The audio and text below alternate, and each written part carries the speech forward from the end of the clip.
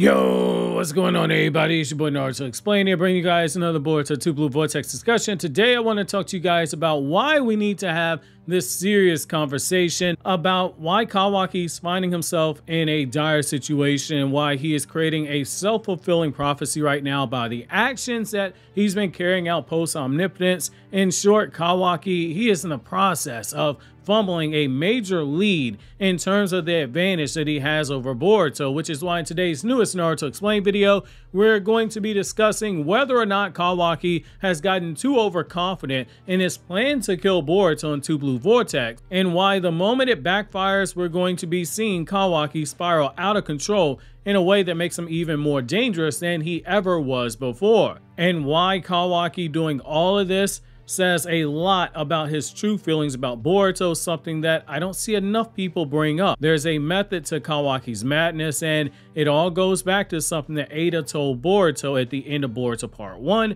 as well as something that Ada told Kawaki at the end of Boruto Part 1. So coming into the time skip, Kawaki, to his credit, he managed to pull off a pretty impressive reversal of the fortunes. Prior to Omnipotence, he had everyone hunting him down to execute him because he was being vague in his answers regarding as if Naruto was alive or dead. He was running low on chakra, so low at that point that any capable shinobi would have been able to set him up to get killed. He was low enough on chakra prior to this that he couldn't even overpower Shikamaru and Mitsuki. He just stood there looking at Sasuke, who held a sword to his neck, waiting for death to come. To make matters worse, he snapped on Ada when he saw her standing before him because she wasn't even hiding her chakra, so he knew it was only a matter of time before Konoha found him. Yet now, here he is in a very unfavorable position where everything seemed as if it would be about to start crashing down, which led to the desperation of him using Omnipotence via Ada without Ada even realizing it. However, after he heard Ada ask if Kawaki's father was alive, specifying she was talking about the 7th Hokage, Kawaki, he realized what happened. He grabbed Ada by the shirt and he forced her to say that Boruto killed Naruto because he realized he had a golden opportunity right now. Between him being viewed as Naruto's son and Ada confirming that she saw with her Semigon, she could transfer all that heat that he had fully onto Boruto and then magnify it because nobody would even think to question him. It was a scum of a move, and it was a stroke of genius by him. Even though it was lucky, it was still a very brilliant move to make right there in the spur of the moment. Yeah, look at everything that happened. He spent the next 3 years pretending to be someone who he wasn't at all. He was able to ride out the initial pushback that people had to Omnipotence, like people like Shikamaru, who was saying, why don't you have Momoshiki's chakra? Why do you have the body of a cyborg? He was able to ride out someone like Sarda, passing out Boruto's baby photos around the village because he understood what was happening very well. Everything that was happening, eventually people, they would stop questioning it and him, and they would just accept reality. It seemed like the perfect plan. It seemed foolproof, perfect enough that one could get complacent, and I would argue that's exactly what happened to him, as well as his own guilt. But most importantly, he got complacent. However, unbeknownst to him, he hadn't fooled everyone. Amato, he did figure out the truth, but instead of saying anything, he pretended as if he didn't know nothing because that was in his best interest to do so. Kawaki possessed the daughter of his daughter. Amato recognizes technology, which gave Kawaki the body of a cyborg, and he wasn't gonna say anything in this moment. Kawaki was the one piece on the chessboard that he couldn't afford to lose. Until the events of Chapter 5, Amato, he kept his mouth shut. Kashin Koji, through the use of 10 directions, knew Omnipotence was a possibility, which is why he knew not to believe his memories when it came to Boruto and Kawaki. Add in people like Sarda and Class Rep, they knew the truth and they still had the memories. There have been an increasing number of people revealed who are outside of Kawaki's control who can pose a danger to his goal, yet he's managed to endure all this throughout this entire time. However, as we've said here before on the channel, the story has been showing us Damon gloating at Kawaki about his situation, saying he's not gonna be in a situation where he helps Kawaki because he cannot wait for Kawaki to get exposed. And unlike Ada, who cares about what happens to Kawaki, Damon is just sitting there with the juice box and animal crackers watching Paw Patrol. Now, you add in the awakened Shinju moving around the village, moving around the ninja world, searching for Naruto, openly saying that Naruto's their topic of conversation and their target. You add in Himawari possessing Kurama, who stands a chance at remembering the world as it was before Omnipotence, which means he'd be able to confirm to Himawari that her suspicions about Boruto and Kawaki are true and that her memories have been altered.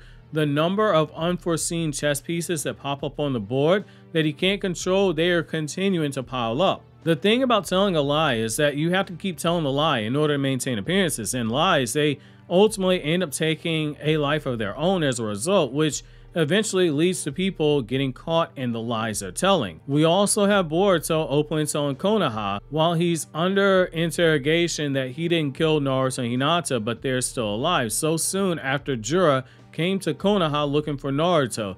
The walls are starting to close in on Kawaki, and there's nothing that he can do about it either. What started out as a perfect plan has begun to fall apart, and it's because he didn't take into account the very thing that he was complaining about prior to everything with Omnipotence, which that is the human element, which is making it very ironic. So he said that he hated the fact that he knows that he's right about Boruto and that Konoha shinobi that were chasing him, they knew he was right as well, but none of them had the stomach to do what he was getting ready to do, which is kill Boruto before he became a threat. Kawaki wasn't wrong in his assessment of Boruto being a threat, nor was he wrong that the people of Konoha couldn't set their love for Boruto aside to do the thing that was right for the rest of the world. However, the problem with this plan is why Kawaki is getting laughed at by Damon. His best and his only real chance to pull off this plan without any issues was right when Omnipotence was casted. People's emotions are running hot. They were just told that Naruto is dead. At that point, nobody's listening to anything you gotta say. Even when it came from a comrade like Sarada, Mitsuki was still ready to kill Boruto on sight. However, while the hate it has cooled off some, Konoha is now at the very least willing to listen to Boruto. Granted, they're gonna kill him regardless as to what he said, but the tempers, they had cooled down enough to at least have a conversation. While Kawaki was confident that nothing Boruto said would matter, he's making the same mistake that so many cliché shonen villains make, which is Kawaki isn't a villain in the sense of a traditional villain. He has a more gray area due to the consequentialist nature of his behavior, but as an antagonist, he straddles that line a lot, and as more time passes, he shows more of the unfavorable characteristics of the very same person who he hates the most, Isshiki Otsutsuki. When Isshiki was controlling Jigen's body, he had a tendency to play around and not get down right to business. He was too overconfident in his abilities. So despite that, 1,000 years prior, Kaguya reminded him that if he lowered his guard, even someone who was weaker than him could still get the better of him. That's how you had someone who knew Amato and Kashin Koji were betraying him, but he still let them carry on their plan instead of just killing them right away. Because he's like that cat that's playing with a mouse before he puts it out of his misery. Just as the cat playing with that mouse might end up with an empty stomach, Isshiki played around and lost one of his vessels in Jigen, and then played around once revived in Jigen's body, which resulted in him losing Kawaki and dying without getting the chance to leave behind a proper vessel. Kawaki doesn't see it yet, but his smug behavior in the last chapter, despite even someone as simple-minded as Damon telling him that he's getting too complacent, it is a sign that this is the calm before the storm for Kawaki. Mount Kawaki is going to explode. History tells us that as the further we get away from Omnipotence that we get, the more variables that pop up, they're going to increase, and they're ultimately going to expose Kawaki because he's letting things drag out instead of tying up the loose ends himself. It all goes back to Ada's words at the end of Boruto Part 1, which were that Kawaki still loved Boruto like a brother and that he was being a coward about the whole situation, which is something that she wasn't about telling Kawaki indirectly to his face, because even she told him when he was talking to her that she was in the belief that Kawaki had taken things too far by blaming Boruto for Naruto's death and framing Boruto for Naruto's death. Ada called him a coward, and look at how he's been behaving towards Boruto. He's been a coward. Every opportunity that he's gotten, it's been him trying to attack Boruto when he's off guard. When he's interrogating Code, Kawaki tries to attack Boruto while he's off guard. Granted, he wanted to fight him head up after the fact, but he went for the off guard move first, and this was not the first time. When Boruto returned back to the village, he tried to attack Boruto, who was off guard again, this time by shooting the chakra rods instantaneously, hoping to penetrate Boruto from behind with them, yet Boruto dodged and promptly put Kawaki on his ass again.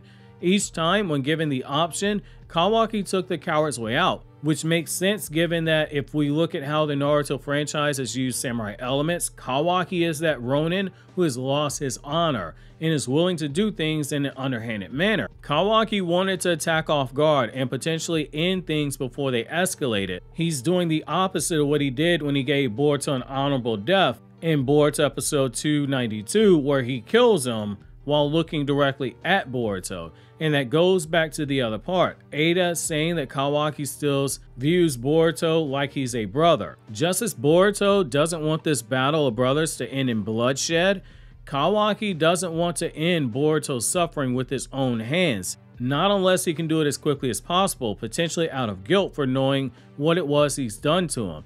Because it's easier to kill someone when you don't look them in the eyes. It's a dishonorable death by someone who knows that they are doing dishonorable actions. Even at the end of Boruto Part 1, look at how he first tried to attack Boruto. He tried to drop the chakra cubes on the guy after he sealed away his parents. He was trying to attack him from a blind side, a dishonorable action. Yes, Boruto is a sequel to Naruto. Naruto and them did sneak attacks all day, but the thing you have to keep in mind is that Boruto's character does have some samurai elements to it. And so for an antagonist, which Kawaki is in this point, to be doing something as dishonorable as that after such a dishonorable act of sealing away his parents, those are intentional choices. That's why he's so eager to allow a third party to kill Boruto, knowing Boruto won't fight him at full power, because Boruto will not harm an innocent party, which makes him vulnerable to getting caught off guard by someone weaker than Boruto. He doesn't want to get his hands dirty. He's not above it, but it's because he took the approach he did, not willing to go straight for the head 100% of the time, that the pieces are slowly being stacked against him in a way that's going to lead to everything he's worked for up until now blowing up right in his face, forcing him into the corner, forcing him into that time skip version of Kawaki we saw at the beginning of the story, because he's going to have scenarios pop up that he never accounted for, and like his adopted fathers, Jigen and Isshiki, he's allowing his arrogance to get the better of him because he thinks everything will break the way that he needs it to, even if it means being willfully ignorant at times. Like Kawaki taking the approach that all he needs is intel and he could take down Jura and the other Shinju, despite them putting Kawaki to sleep faster than you clicking on this Anime Explained video on the left where I talk about non-Naruto content, or clicking here on the right for this Naruto Explained video for those of you guys who want Naruto content. And remember those magic words, Senju DNA is love, Senju DNA is life.